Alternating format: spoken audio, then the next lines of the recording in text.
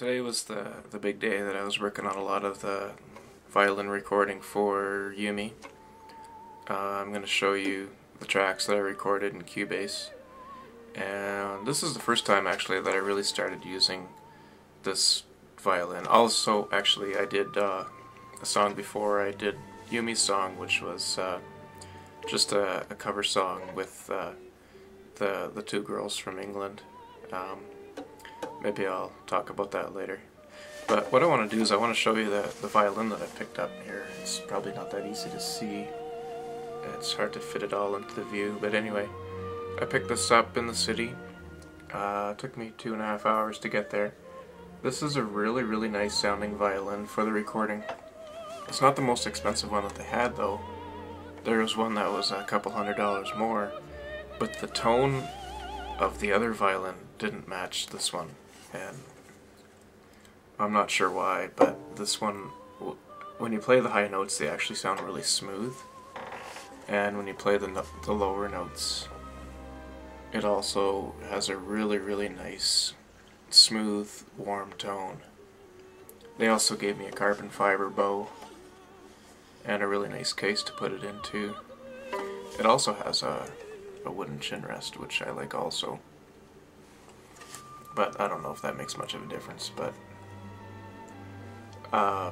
the light that I'm using to show this is kind of dark anyway, but even if I had the regular light on, you'd see that it's a really dark brown, and it's a really gorgeous violin. Plays really nice. When I was using the old violin, that was it was about $900, and I really wish I could have got a more expensive one, but I just couldn't find one. I would have paid for it with a credit card and signed my soul away, even if I had the opportunity, but I just couldn't find one until I found this one. But I forget what I was going to say.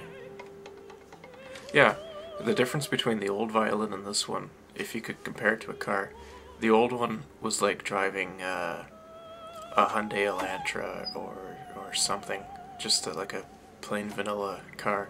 But then playing this one, it's like when you buy a new vehicle and you're driving like an SUV or something, like a really comfortable, everything just feels comfortable. It just feels like it's designed to fit your natural. It's just meant. It's like it's like it's designed for you. And that's the same way it is with this fretboard too. It's funny because when you look at the fretboard, it looks the same as any other violin, but when you play it, I don't know what it is about the neck or the width, or it feels flat and precise.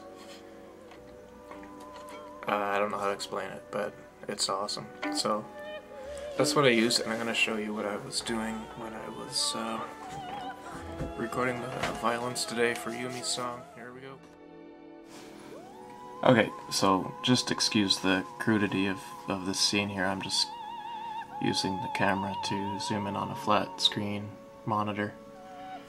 But what I'm going to show you is the layout here. This first track here is the synths. This is Yumi's vocal track.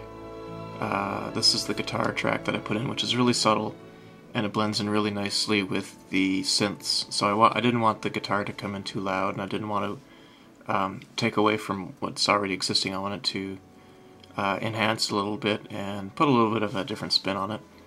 The bass track is meant to add a little bit of low end, a little bit of percussion to what already exists.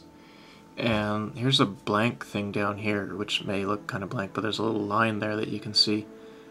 That is, I wonder if I can actually, okay, here's a good example of it. This is automation, and what I've done is I've programmed this instrument, which is the low violin, to actually come in at a certain time. I'd listen to the song as the cursor drags along, and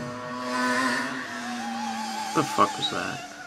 Anyway, so I want this instrument to come in at a certain point, so I was able to drag 2 dots over and specify how loud I want the instrument to come in, and it's pretty constant all the way across, just If I wanted to increase it along here, I could have, but it doesn't really matter. So here's another violin track down here. Same thing, so I've been programming the automation. What we have up here is the mixers and stuff.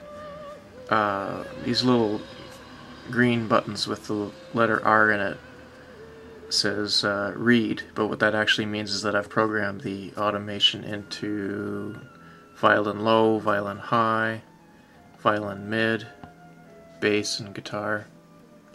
And yeah, there's the guitar track there. But I didn't do any automation in Yumi's track or in the synths because those are already going to be programmed by someone else.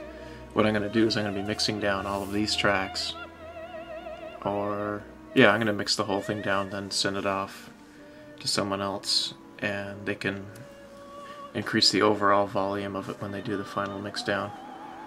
So what I have up here, some of these are muted.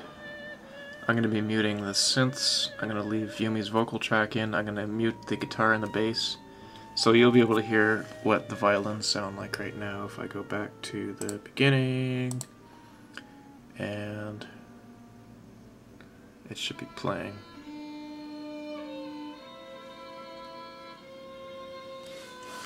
These are kind of quiet right now. Hey, hey, hey, call me a killer, killer, killer. I'll be shooting you down, down, down, all the way down, down, down. You can't come back into my mind like you ain't did no wrong, wrong, boy. Don't try calling me baby, ain't your sugar dumpling, oh sugar honey. I see you got you, don't rush me, no, no.